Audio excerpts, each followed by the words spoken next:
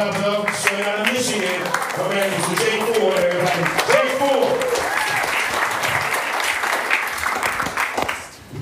Hey, what's up, everybody? How you guys doing? Good?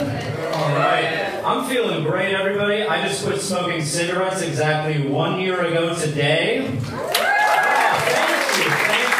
That means that it's one whole entire year since I started vaping.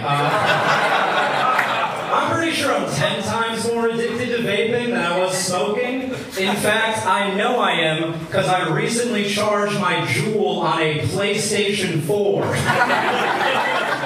Just know, even conceptually, dude, that would just melt your grandfather's brain, right? If you just looked at him and you're like, excuse me, Grandpapa, I just gotta go charge my robot cigarette on my war simulator. Be right back. Trying to rip fat clouds and kill Nazis, dude. You just sit there and enjoy TV land, wait to be reunited with Nana, okay? Like, sure, Grandpa, you can listen to music. Let me just go grab your government surveillance device. Like, Alexa, play Knockin' on Heaven's Door. The Guns N' Roses version. My grandpa's cool as hell. I saw this woman outside of a bar the other night drinking a White Claw. I was like, nice. I'm gonna go talk to her, see if I can get in there. So I was talking to her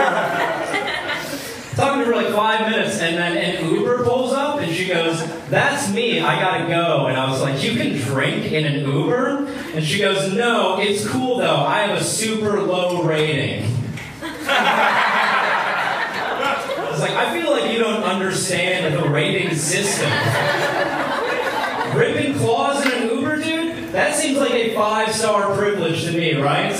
Like, to me, a 5-star Uber rating means I could probably be blackout in the back of your Uber and not even harass or spit on you one time. I have a 5-star rating, dude. I have a 5-star rating. I could be the drunkest I have ever been in an Uber. 0 viral dash cam videos are coming out of that situation, right? You're never going to see a video of me drunk in an Uber like, you want me to put on a mask? Cut to me immediately just giving a tearful apology. My life is ruined. I just moved here 2 weeks ago from Michigan, and since I got here, I've been hanging out a lot with my friend Osama. He's also from Michigan, and he lives in the city now. He's a real person. Don't laugh over there in his head.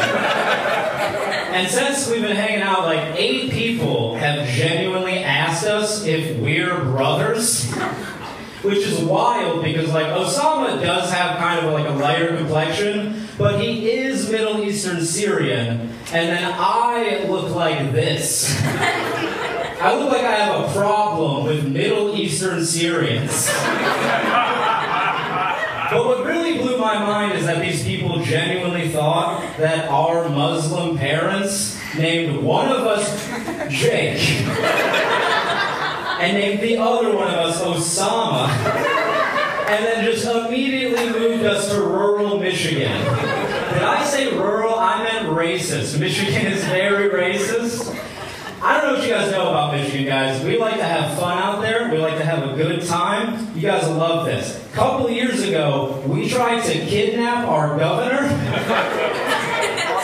Yeah, dude. New York is the greatest city on earth, but the Midwest, we got cool stuff going on too, okay?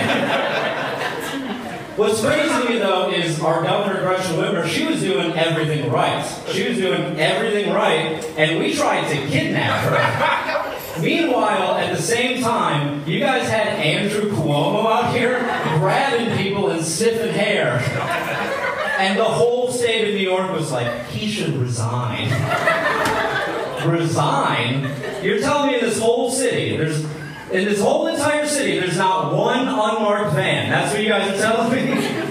You guys can't even, like, sneak up behind him and just push him in the back of a falafel truck, right? Take him upstate. Take him upstate, guys. Put him in a barrel. See how he does at Niagara Falls, right?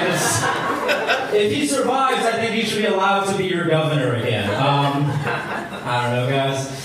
Yeah, it is crazy, though. I mean, Andrew Cuomo, it's easier said than done, kidnapping an elected official. It's a little easier said than done. Plus, at that point, I think Andrew Cuomo had probably built up quite the immunity to chloroform, so...